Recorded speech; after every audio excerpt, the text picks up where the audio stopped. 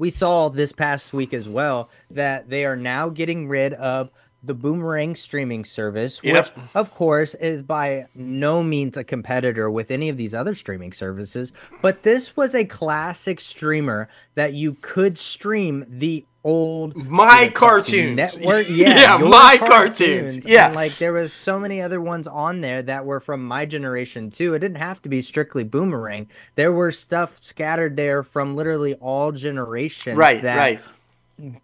some of it's going to end up on Max, but some of it is just not going to go anywhere. Hopefully they license it out to other streamers to where you still can find those cult classic cartoons. But sadly, I believe some of them are going to go to the wayside to where you're not going to be able to find them. And then just like we also saw that they are shutting down the Cartoon Network website. Everybody knows Cartoon Network is the big juggernaut of the television family friendly for Warner Brothers Discovery, but now they're shutting down the website, which I feel like inevitably means they're going to shut down the actual program. So I just don't know how that's going to all go down, because are they going to completely yank off Cartoon Network from linear television to where they want you to only watch it on Max, or like what the hell? Yes, that is because the website was updated. Now if you go to Cartoon Network, it literally it directs you to Max. And That's said, crazy. yeah, it literally directs you to Max. So the last I saw is that Cartoon Network programming that you could watch on the website, because they had full shows and full episodes that you could watch on the website because they didn't have a streamer. That's all being removed, and some of that will now end up on Max. At least currently, and we don't know how long this will last, like you said. All of Boomerang's content is apparently being folded into Max. So, but how long will that be? I feel like feel like you're right. They're gonna weed through a bunch of that, and we're probably gonna end up losing a ton of that content. So this is problematic for me because, like I said, you're right in the fact that, especially Cartoon Network, they had a lot of newer kind of content and stuff. Yeah. But for me, and people my age, Boomerang was the only place that we could find the cartoons that we grew up on, right? Blue Falcon and Dynamite and all the Hanna-Barbera cartoons, Yogi Bear and Hong Kong Phooey and Super Friends, and like anything that if you grew up in the 70s and 80s was on Boomerang.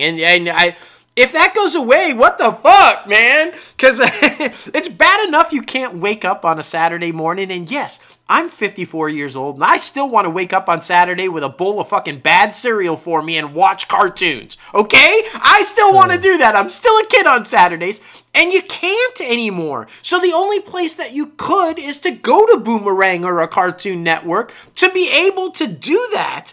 And the idea that these are going away sucks. It sucks.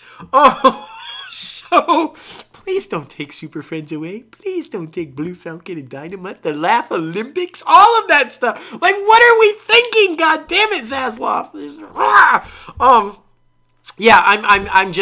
I'm really worried about Warner Brothers Discovery.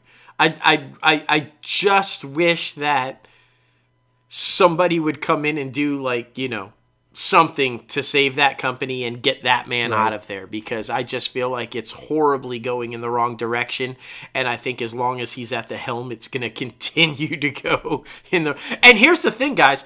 With the stock prices at that price right now, I would beg to say that if it drops below 5, somebody's coming in for a corporate takeover. Somebody's going to... A corporate raider will come in to force us... Where's Peltz? I was just about to say that. Where's Peltz? You couldn't get Disney, motherfucker, but maybe you could get Warner Brothers. Go get him. Fuck. I mean, he says he wanted to save the studio. Well, save Warner Brothers, Peltz. Fucking save Warner Brothers then.